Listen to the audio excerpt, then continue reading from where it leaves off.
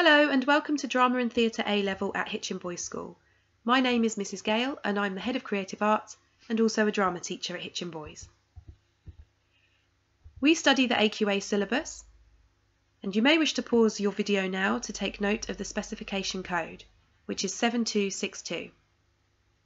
If you go to the website, you will find that you can download the specification in full, the specification at a glance, and past papers and mark schemes.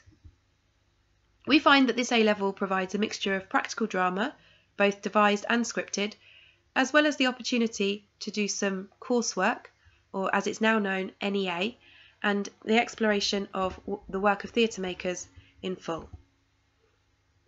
It's made up of 3 components. Component 1 is a 3-hour written exam, which is made up of the Servant of Two Masters, Cloud 9, and a live theatre review.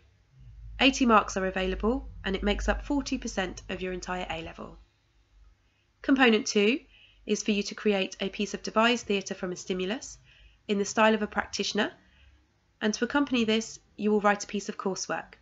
60 marks are available and that makes up 30% of your A-level. In Component 3 you perform an extract from a scripted play and you write a reflective report to accompany it. In total, that's 60 marks of your A-level and 30%. We're really lucky at Hitchin Boys School to have a fully equipped theatre auditorium to perform in, including a dedicated lighting and sound booth. We also have a subscription to Digital Theatre Plus for all students, which means that you can watch live theatre anywhere, anytime. This will help to broaden your theatrical knowledge. So why study drama?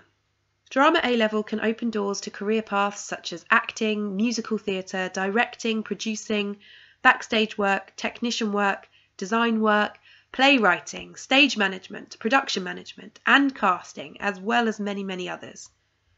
You may not wish to become an actor in the future, but drama and theatre is one of the only A-levels that can help to make you a more employable individual in any role through developing your soft skills. Many employers are looking for individuals who can use eye contact, speak publicly, have confidence, demonstrate teamwork and listening skills, all of which are developed through the drama and theatre course. So some things to consider if you are thinking about doing drama and theatre A-level. Do you actually enjoy performing in front of other people? Do you enjoy going to the theatre and watching plays for pleasure? Have you ever been to the theatre if it wasn't for the purpose of writing a report? Do you enjoy reading plays and researching the social and historical contexts in which they were written? Remember that there is a 3-hour written exam, which is 40% of your entire course. So it's probably one of the longest written exams for A-levels, and it's something to really think about. And are you prepared to rehearse outside of the normal school day? We have lots of opportunities outside of the classroom. We go on regular theatre trips. We have that subscription to Digital Theatre Plus so that you can access theatre at home.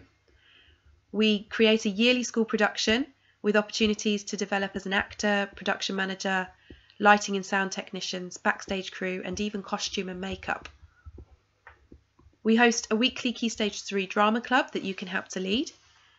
And we have a yearly themed arts week, which is a collaboration of all arts areas in the school. And we invest in performers, workshops and practitioners to create art of all mediums during the week and showcase the fantastic outcomes at the end. So you may wish to buy the book that accompanies the AQA A-level, which is this one. And also, if you're not already part of an outside theatre group, you may wish to consider becoming part of one.